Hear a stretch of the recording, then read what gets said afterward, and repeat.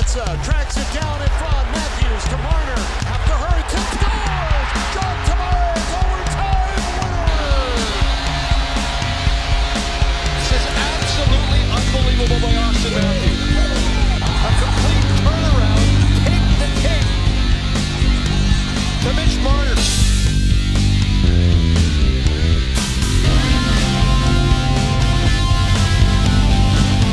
Hi, everyone, and welcome to From the Booth. I'm John Bartlett alongside Greg Millen. Glad you could join us today as we are joined by our hockey insider for Hockey Night in Canada and Sportsnet, Elliotte Friedman. Yeah, Elliotte, just a wonderful storyteller, so I'm excited about having him on our show here. Great background and the diversity in his career, how he started. So please welcome Elliotte Friedman. Elliotte, you're still a busy man these days. How are you in all of this going on? I tell people, if the worst problem I have is boredom, I'm doing really well. So I think that's the worst problem I have. I've been working on some stuff. I've got a big oral history I worked on that's coming out this weekend. We're doing the podcast like you guys. We're doing make work projects. So we're working. We're trying to show that we actually have value, and we're working. Well, I think we're all at that. I mean, Elliotte, we're going to go all over the place with this today, but I'm going to start with your family. You got Okay. 4 sisters. Wow. I mean, God. How is that being around 4 sisters, and how has that influenced your career, your life, everything? Boy, we're going heavy early. Okay, so, I would always joke that the reason I didn't get married till I was 39 because I had 4 sisters. 2 are blood and 2 are step. So my father remarried, and so there were 3 of us, and then we added 2 more. And I remember, my dad would meet people with all of us, and people would be like, "Are these all your kids?" And they'd look at my father and my stepmother, and they'd be like, "Wow, like you guys are to be admired." And they're like, "Well, we can't take credit for all of them." But the line I used to get the most, guys, was, you might find this really hard to believe, but I am the least attractive of the 5 of us. And I used to get a lot of "what happened to you?" So Oh, nice. I don't see it. that's very nice of you to say, Johnny, I have to say. Now we're going to go right into your start in broadcasting. I know at the University of Western. A little bit about it. Maybe you could share with young broadcasters and everybody in general. I'm sure they're curious how it all started. For me, Greg, I was a guy, I was probably Millsy, you were a player and a really good one. So, that was your path. I'm probably more, well, you know what? Hey, Millsy, I'll tell you this, working in Hockey Night, you learn how good you have to be just to play 1 game in the National Hockey League. Well, that's true, yeah. You got to be, you're the elite of the elite if you step onto the ice once. I think my career is probably some way similar to John. I love sports. I knew I wasn't going to play at a high level. So you start to look for another path where you can still be part of it. And I chose Western because Western had a really good student newspaper. I think like a lot of people of my generation, I'm 49 years old, I wanted to write for Sports Illustrated. That was my goal. That's what I wanted to be. And Western had a student newspaper that sent a lot of people into media. And so I went there for that reason. I didn't go to class. I worked on the student newspaper. And it was kind of my role. I turned into a pretty good reporter. That's always been my strength. And, excuse me, and things kind of went up that way. And, when I got to school in 93, it was a little tough. It was tough to find work. And I scrambled for a while. And thanks to some help, I got in at the Fan as a volunteer. And I kind of went that way. And, I think the one thing I would always tell people, guys, and you guys all see this, is that now this generation, their advantage is there's more ways to get noticed. Like it used to be before, you were either a writer or you were a player or John, you were a broadcaster, and you started small and you hope to move your way up. Now with Zoom and YouTube and Snapchat and TikTok and Twitter, you can get yourself out there more than we could in our generation. And that's the biggest advantage that this generation has over us. You talked about going to Western because of the paper, the Gazette, and the reputation it had. Was there a time where you thought writing would be your path as opposed to broadcast, or did you always think maybe they would mirror each other along the way and work parallel? No, I always thought I always thought that I was going to be a writer. You know, I've told the story about my first ever interview in television. And I think this was my second ever interview in television. I was told I just wasn't good looking enough to be in TV, which I know is impossible to believe, but I was actually told that. And, you know, and I always thought I was going to be a writer. I always thought I was better at it. And so I kind of thought it would be that way, but I couldn't get a job in writing, and I was full-time anyway. And I was very lucky that I ended up in this particular direction. Dan Shulman. Yep. A letter. Could you tell us a bit about that on the way up? Yeah. You know, I didn't know Dan really well.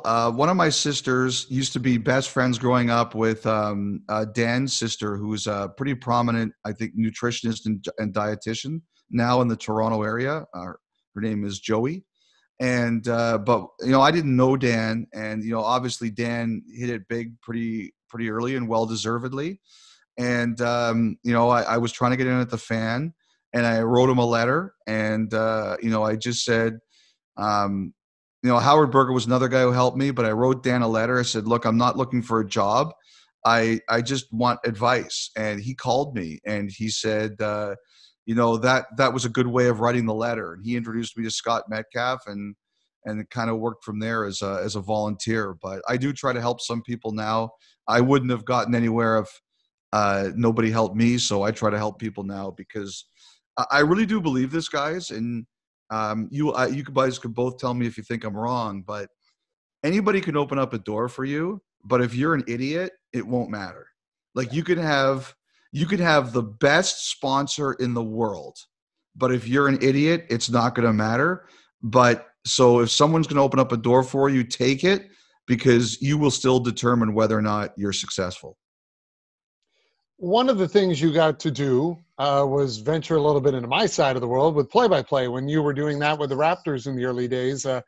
I know a lot of, you know, as you said, from writing, interviewing, and then the play-by-play element. How did you approach that? How did you enjoy that now that you look back as to what you do now and sort of reflect on that time?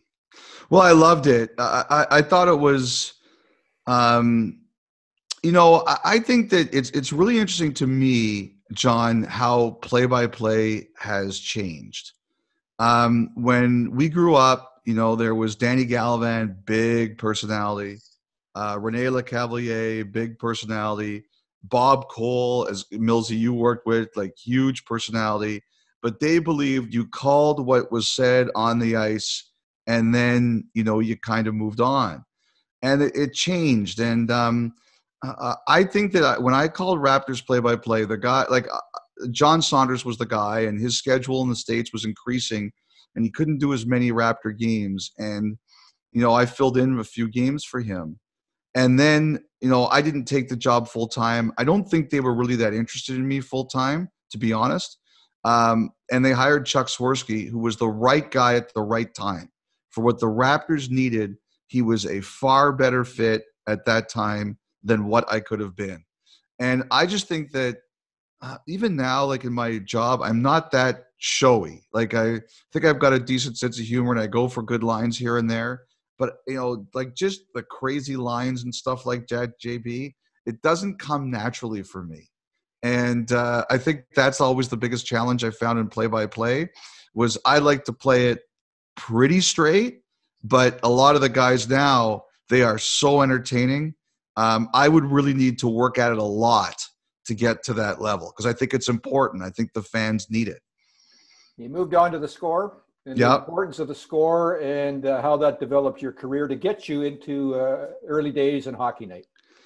Well, it was huge. It gave me it gave me experience. You know, Millsy, the best thing that I liked about the Score is it would probably be akin to playing for an expansion team, right? You all get thrown in the water, and who swims and who drowns. And I thought that was the great thing about the Score. We all got thrown in the water, and who swam and who drowned. And I know I took on water at certain points, but I generally swam pretty well. And, you know, I liked it. I learned a lot about what was good. And like, I never, like, you know, you're looking at me now, you'll still think I don't care how I look. But I never cared how I looked. I wasn't worried. Like, you know, it's like, guys, you realize, like, if your tie is sideways, nobody's paying attention to what you're saying.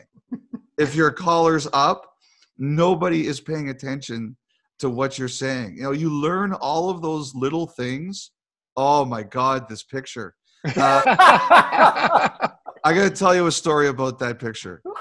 But and then I want the story on that one too. But anyway, yeah, no, I'll do the picture in a second. But you know, like, I learned, Millsy, what I learned was all the little things about TV, and you know what you have to do right, the little things that I don't really care about, that really matter. Like I watched, there was one on Sportsnet like not too long ago where, like, Millsy, for example, right now I'm looking at you.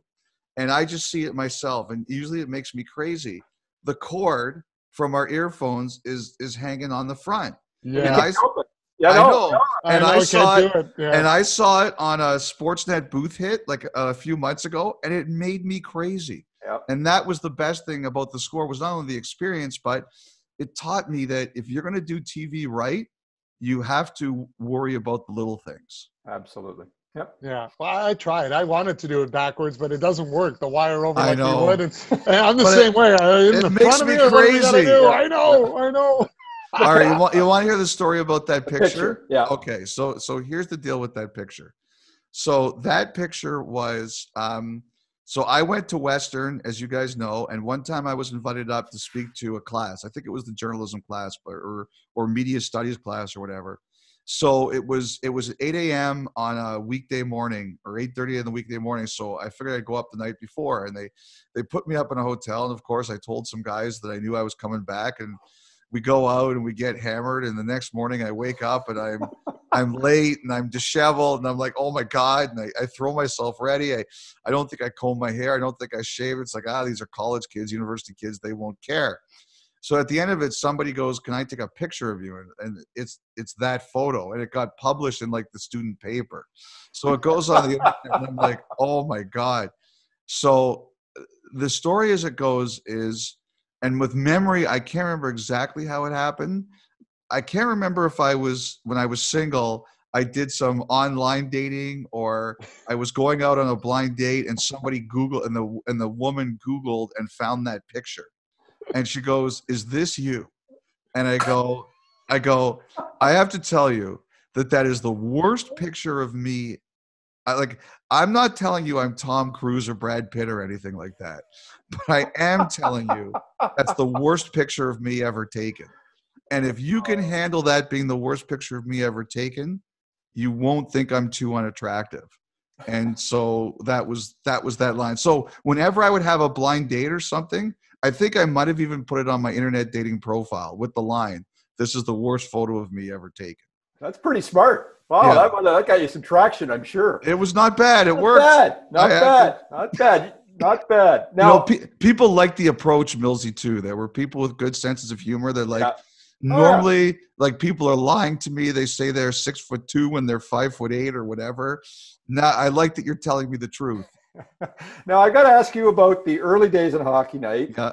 I'm not going to bring up any old stories, Shirley Najak, for you. I'll leave that one alone, unless you want to tell that story at all. But I won't. You can hit it. You can hit it. Oh, I'm good with it. I'm here. We're all here to laugh. We're here to laugh. We are. No, I'm going to fast forward and leave it alone. I want to talk about Bob Cole, and I know how much you meant to Bob Cole and how much you did for Bob Cole that people really don't know about. And I know you've got some wonderful Bob Cole stories. Some you probably don't choose to tell because they're so funny, but others that I'm sure that you would tell. And by the way, I just talked to him this week. He's doing well. Good. Maybe share a couple of early days in Hockey Night. You were the reporter. I was with you for a lot of them. Shirley Najak was playing tricks on you at times. And then in the end, you ended up with Bob Cole and helping him. Yeah. Well, Millsy, I would just say I don't think anybody helped Bob more than you did, because you were his partner for a long time. And, I remember, I guess we can tell this story now because it's harmless, but Millsy, you remember we did a Pittsburgh Phillies series. I was wondering if you were going to tell this story. And he was pounding back the rum and Coke, and he was so happy. I mean, like, you know, like that's just like, you know what, Johnny, like, and Millsy, it's like when everybody who retires from elite level sports, what's the thing they always say? They miss the buses, they miss the plane rides, they miss, like, when this is all gone for all of us guys, like JB, that's the stuff I'm gonna miss. They don't make them like that anymore. People who just didn't care what they said, it was never anything offensive. It was never anything that would hurt anyone. He just loved to be Bob. And I don't know if you were there the day that he punched me while I was driving. Like, it was crazy stuff. And plus he was such, like, the thing I'll always remember, Millsy, is that he was like, the way everybody treated him when he walked into a building. Oh, yes. Bob Cole's here. And you need the lines, with minor exceptions. Do you need the lines? You know, how can we help you, Bob? And, I mean, Millsy, you saw it more than I did, because I left to go into the studio and you were still there. But holy cow, like, it was unbelievable. Like, I will tell the one story, my first broadcast, it was Harry, Neil, and Bob. We're in Ottawa for Ottawa, Montreal. And I was actually early, which is not normal. And we come out of the hotel, and they've got the shuttle for us to drive us over to the rink, and Harry's in the back seat, and I go into the back, and Harry's like, you know, Elliotte, Bob and I like to sit in the back and talk about the game. You sit in the front. I'm like, sure. He goes, yeah. Bob comes out, sees me in the front, stops, opens the door. Young man, you might think you're big, but I sit in the front seat here. And Harry's laughing. Yeah, had to sit in the front seat on the way to the rink, and that was the rule, as you know. And I'll tell you, there was one other one too like that. We were doing a playoff series, and I can't remember, Millsy, if you did this one with us, but it was Boston, Montreal. And we landed in Boston's airport from Montreal. And it was about a year or two in. And, you know, we put all our gear, our luggage in the back of the taxi cab. And I took like a half step towards the front, like not even a half step. And I'm like, what are you doing? And I go into the back seat. And he goes, he sits in the front, he turns around, he goes, Elliotte, do you think I missed that you took a step towards the front seat? And I was like, how did you know? He was so proud of himself that he noticed that. He didn't miss anything. No. By the way, and it's just a side story about the respect you talk about with Bob Cole. He told me last night, guess who called him? And I bet you know who it is. Sidney Crosby. Yes. Yeah. How are you, Bob? Yes. Okay. Tells you about two things. It tells you about Sidney, and it tells you about the respect that Bob has. Yeah, absolutely. Yeah, people love him. Absolutely. You've had a chance through these experiences on Hockey Night, but also from the writing, the balancing, 31 Thoughts, the studio work. You really kind of have versatility to you, not just in hockey, but as we talked about, you did basketball. You've had an opportunity to do baseball, football, Olympics. Versatility is probably one of the big words we could use when we talk about your career. How do you sort of look at that as an advantage for everything you do, with the fact that you're not just sort of locked into one thing? Well, I think if you're going to be successful in our business now, you have to be more technically versatile than editorial versatile. Like, you know, you got to know how to use Zoom. You got to know how to use all those different things we talked about before. Instagram Lives, Snapchat. You know, I'm seeing Instagram Lives now where there's I saw one the other day that had 40,000 people on it, and I was like, holy smokes. Like, wow. Mine aren't getting to 40,000 people on that, I can tell you. Yeah. You know, I just think that you have to be versatile that way. You know, I loved it. You know, I think what it did for me, John, was, you know, excuse me, I grew up in Toronto, middle class background. I've traveled a bit, but I've spent most of my life here. You know, 45 years here and 4 at Western. What it allowed me to do was meet a lot of people who came from a lot of different places. And that first year when the Raptors first arrived, I didn't have a single thing in common with any of the players who played on that team, none of the coaches on that team, Isaiah Thomas. But what it taught me is if you have respect for each other, then you can build relationships. And I thought that was so important, that you didn't have to look at anybody else any differently because they were from anywhere else. okay, do I respect this person at their job, that they're doing a job, and they respect me, and they see your face around where they say, okay, I can trust that guy. And the thing that I learned, John, more than anything else, and it's harder now for the role I have, FaceTime is so important. Like, that is the thing I miss about what you guys do. You go into the building, you see people, you talk to people.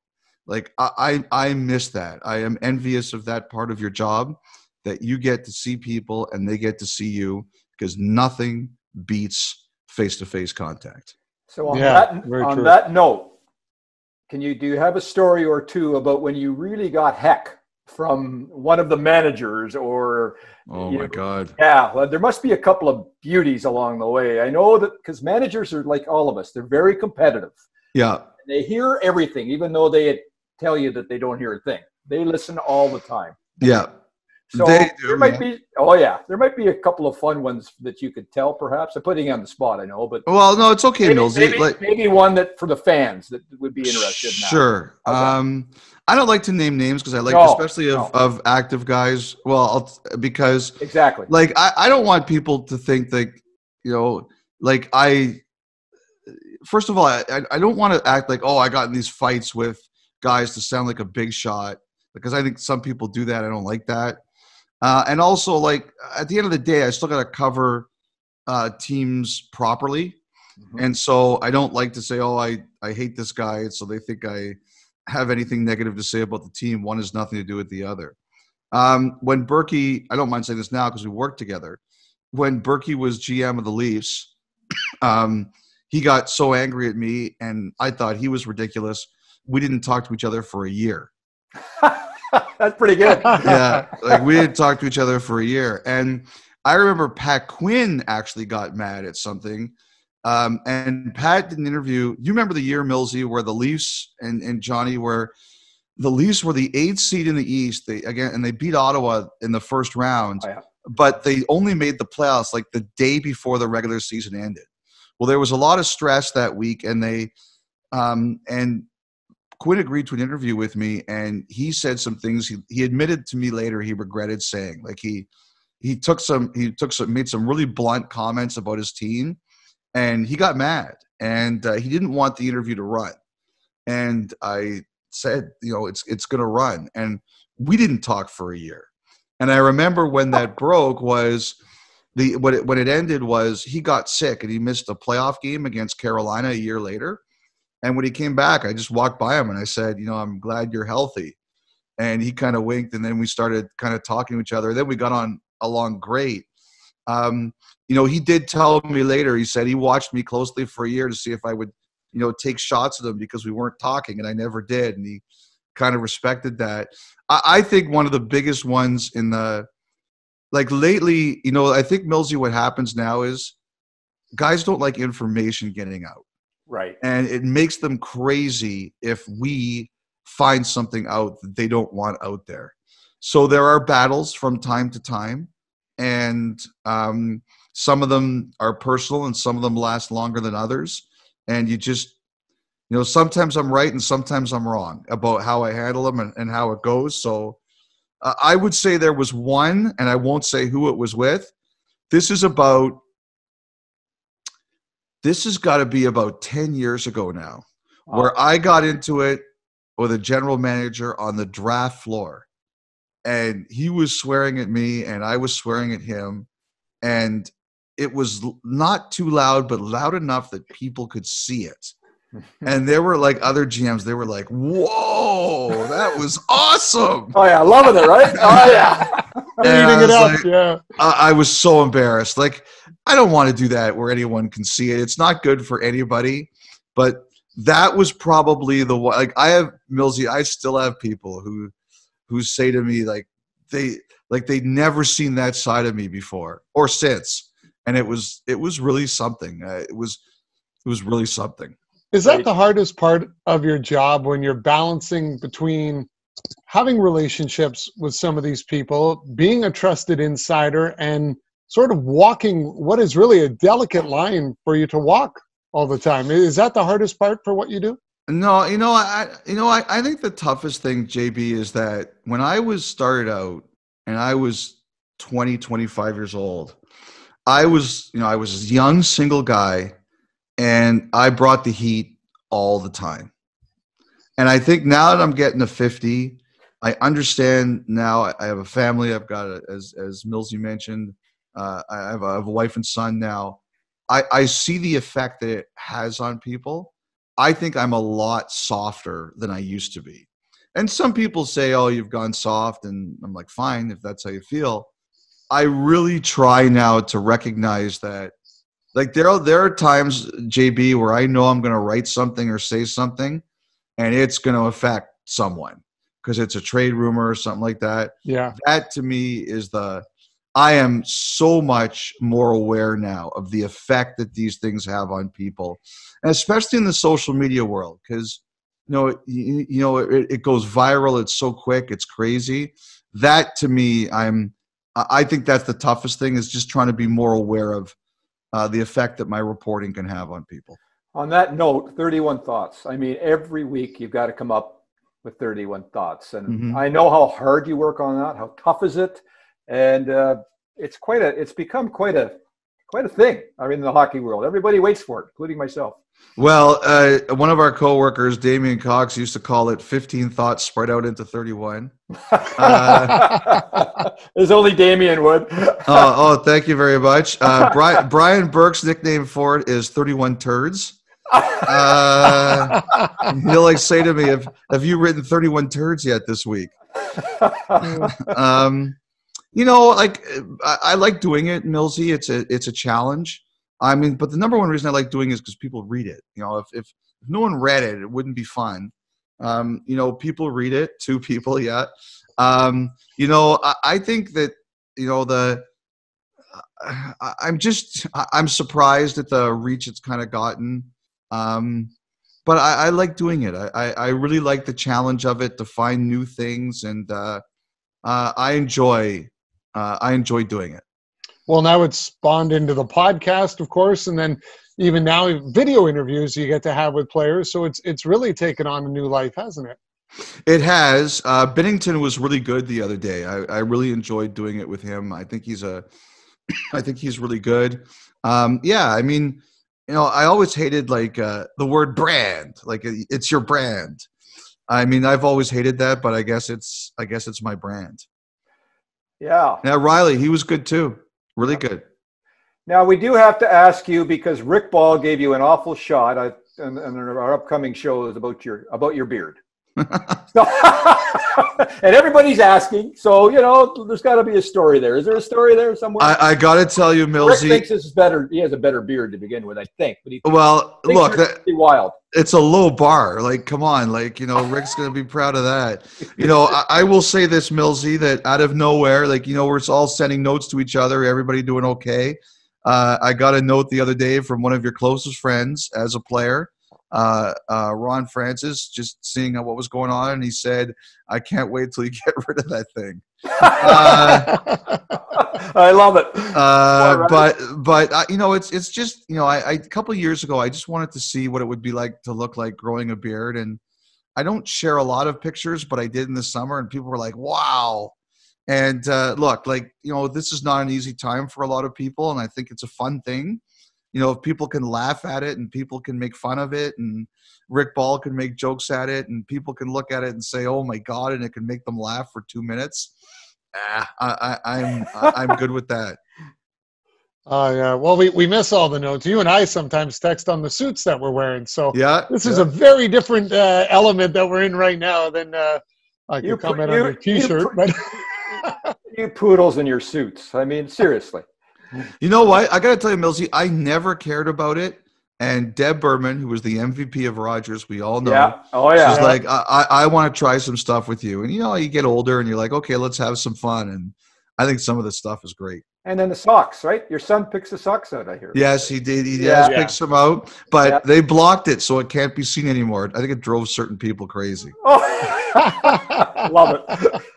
That's all part of the fun of the wardrobe. My daughter picks the socks too. And yeah, Deb's awesome. And Lou Vina. I always joke we're going to call it Lou Wear, and we're going to patent it. All our suits that we get to wear with our designs, call it Lou Wear. It's fun to wear. So, but you and I get into a lot of the fun patterns, so I like that stuff. Yes, absolutely. Yeah, you know, Millsy, before this wraps up, because I notice the meeting time's getting a bit low. There's a couple of things I'd like to say, JB, about Greg Millen. And no. Floor is yours. Some of it's overly nice, and some of it isn't. But you know, I had to say that when I first started, you know, Millsy, I remember that Millsy would do the late games, the West, with Chris Cuthbert, and I didn't do a lot of West games. Okie did.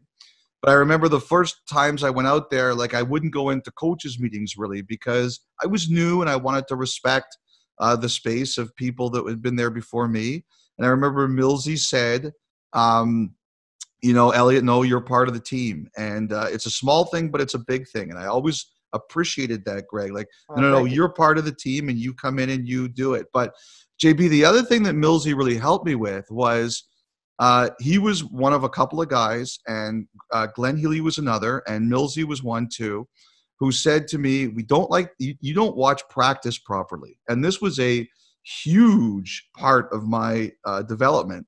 So I came to Hockey Night when I was 33 years old, and you know, like a lot of us, JB, we go to practice and we BS and we talk about what's going on. And both Healy and Millsy were like, "No, you don't watch practice right." And I said, okay, like, how do I watch practice right? Who's the coach talking to? When does the drill stop? Why does the coach do the drill, blow the drill dead? Who's he talking to on the ice? How long's the conversation? Does he look mad? Who runs the drill first? Who does the drill properly? Craig Simpson was a guy. He always said to me, on the drill, the forward stop right at the net. And I really do believe, and I like to tell this story for all the young people who want to get into sports. You know, hockey is one of the few sports where we're lucky enough to watch practice anymore. Basketball, you can't watch practice. It's true. Baseball, you can watch batting practice, but football, you can't watch practice. Yeah. And I really thought that for all the young people out there who think that practice is just a big waste of time for media, it's not. And Millsy and Healy and Simmer and were those guys who taught me, you know what? If you really want to be good at this, you have to do a better job of watching practice. I always remember that. That's nice. And we do have to bring up one small thing because Kelly Rudy was this.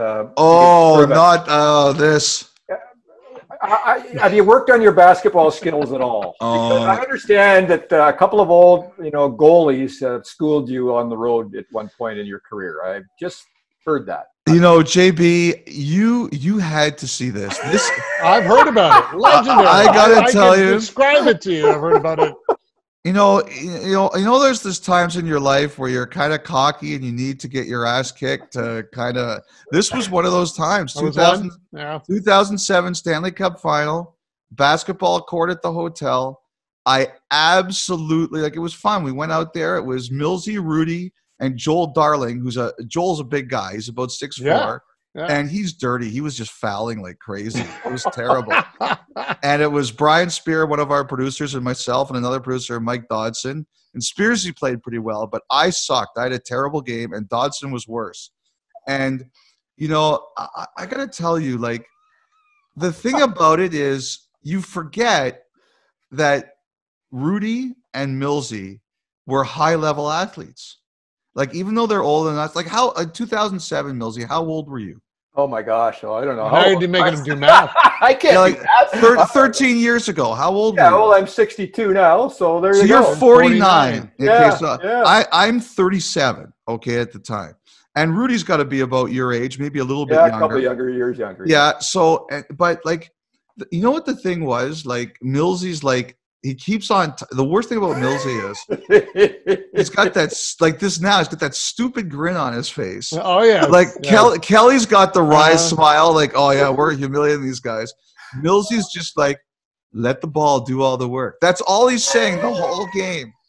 I had to get in your head. We weren't very good. Oh no, it was. All right, I'm gonna now admit one thing. Yeah, that I've never admitted to you, but we'll do it today. I have never in my life been so fluky and hit so many baskets from everywhere in my entire. It would never happen again. And Rudes was the same way. We could not miss that day, and I have no idea why. Believe me. You couldn't miss, but it was you know what it was? Honestly, it was not that you couldn't miss. It was just how, like, fluid you guys looked. You guys actually looked like... Well, we tricked you. You guys ran circles around us. Like, that was the worst thing about it. John, like... It still bothers him, which is so good. It's still bothering him. I got to tell you, like, a few years ago, I played golf with Pierre LeBrun, and we were tied with like 9 holes left, or with like 5 holes left. And he's like, let's put down $50 on who wins now. And I imploded. I lost by like 10 shots. It was so bad. And then, and it was like that. But this was worse because they had these stupid freaking grins every time they saw us for the rest of the Stanley Cup. Thank God that was a 5-game series because I couldn't take it anymore. That is true. We couldn't help it. Yeah. And that is exactly what you were talking about earlier. It won't be the games that we'll all remember. Just like teammates, we remember all the great stories and times with our teammates. Great teammates like yourself, Elliotte. So we appreciate that. Thanks for joining us. I know we're short on time now, but we'll have to get you back again to continue talking more and get some other good stories out of you. And maybe one of these days, a rematch on the basketball court might be. Yeah. I'm going to wait until he's 80. Then I think Well, I'll Thanks tell you for what. having me. On a serious note, Elliot, it's been an honor to watch your career the way it's gone from day one. Thanks, guys. It's quite remarkable. You know what? It's all about the teammates, guys, and you guys are great teammates, and I'm glad to be around you. Feeling's mutual, my friend. Feeling is definitely mutual. Thanks, Elliotte. Take care and stay safe. Take care, guys. You too. Elliotte is certainly one of the nicest guys in the industry, and he is a better basketball player than he showed when he played you and Kelly Rudy. Without question. And he wonders why we enjoyed it so much and smiled. Because of his reaction. I think it still bothers him. It's kind of fun. And like he said, it's the friends that we make in the industry that are the memories that will last a lifetime. That's it for this edition of From the Booth. Thanks for watching. We'll see you next time. And follow all of Elliotte's work with 31 Thoughts and more on sportsnet.ca.